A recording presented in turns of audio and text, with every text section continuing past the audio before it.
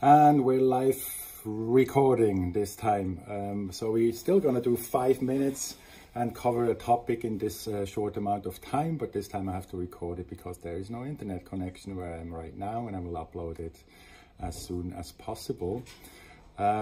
Today's topic is a follow-up to last week's 5 Minutes Friday, where I try to separate a bit or show the difference between the breathe up and the relaxation phase.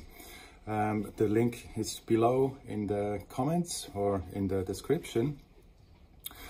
So there came in quite a few good questions regarding that video. So the most important one is almost obviously, so when to use now which? So when do you use a breathe up and when do you use a relaxation phase? So very important is also to clarify in this connection, why do people intentionally overbreathe or underbreathe as a preparation for a breath hold? So let's start there.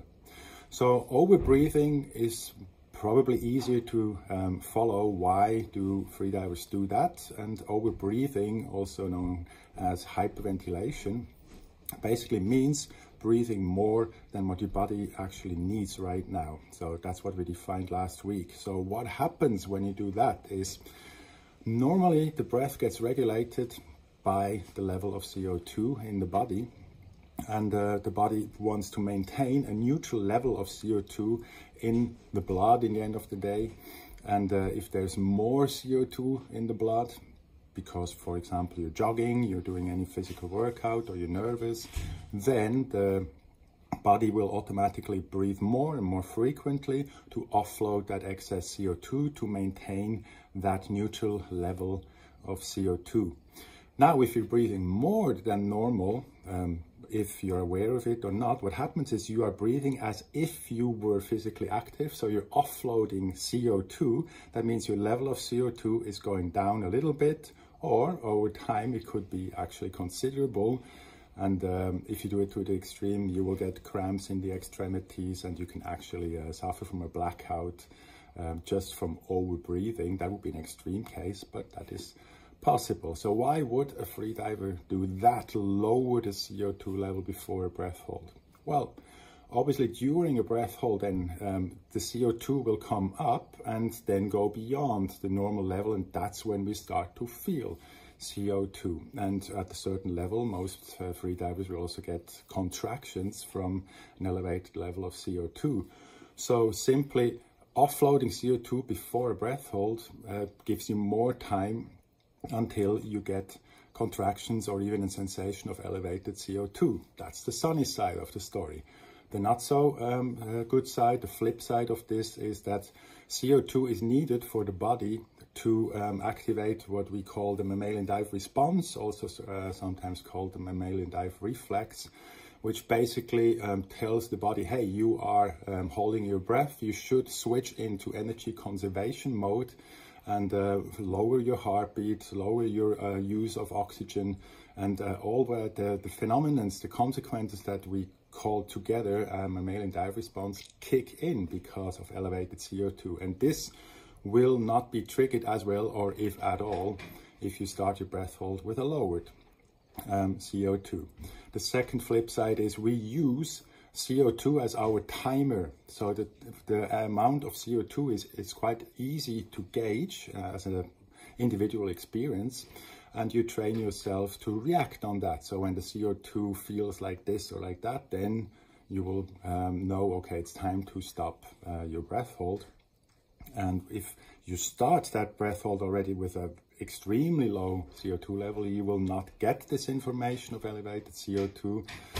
And combine that with the weaker or non-existent dive reflex or response, still using a lot of oxygen in that manner, might lead to a blackout. Hence, we are not teaching hyperventilation as a preparation of a breath hold at all in recreation levels. Checking the time, we will not make it 5 minutes again this time.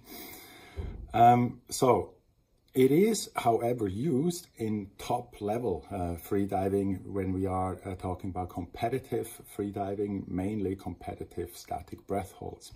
So athletes do develop a personal style, a personal program that they systematically offload a certain amount of CO2 before starting the breath hold. That's a thing that doesn't happen from one day to the next. It's a program that you develop for yourself, which then works for you as you progress. So you adjust it, you adjust it, you adjust it. You cannot just go from relaxation phase breathing, so completely relaxed, to hyperventilation and expect a good result, or being a safe freediver still in that. So with a controlled reduction of the CO2 level over months, if not years, benefits can be achieved, because in the same time these athletes also will get the benefits of the mammalian dive response, triggered not only by CO2, but also over time you actually trigger such reactions, energy consumption effects, just by a mental preparation and mental training. So that would be the reason why some choose to use overbreathing or hyperventilation. Now the flip side is, why would someone consciously underbreathe, which means they will not start their breath hold with a neutral level of a breath hold, but with a neutral level of CO2, but with an elevated level of CO2. Why would you do that? Well, the answer is already partially given in the first part of this short video. When you start your CO2 already with an elevated level of CO2, the mammalian dive response will kick in faster and maybe even harder. So the oxygen conserving effects will come in earlier and might be stronger. So over time, in a deep dive mainly, this is tested and being used.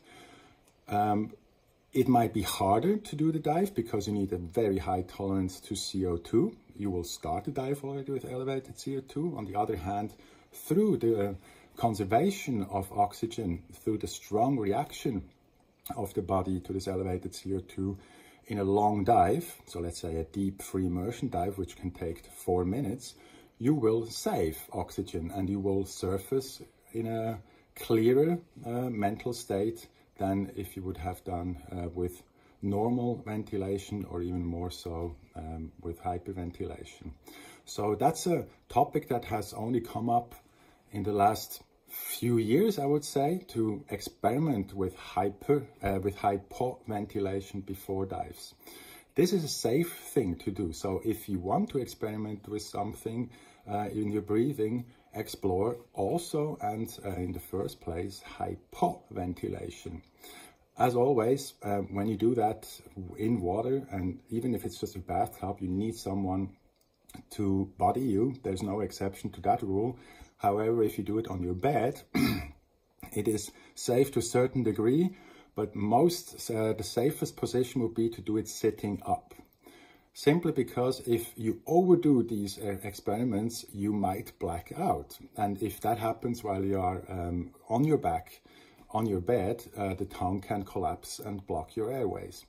If you do that sitting up, you will fall sideways, most likely, if you black out, and that shouldn't be then such a big problem. You will simply restart breathing and regain consciousness over time.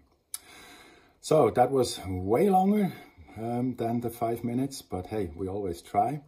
8 minutes 50, not too bad again. So thank you very much for all your questions that you shot at me since the last video. Keep them coming. Next Friday we will probably pick up a new topic then. So thank you very much for your attention, and I'll see you soon.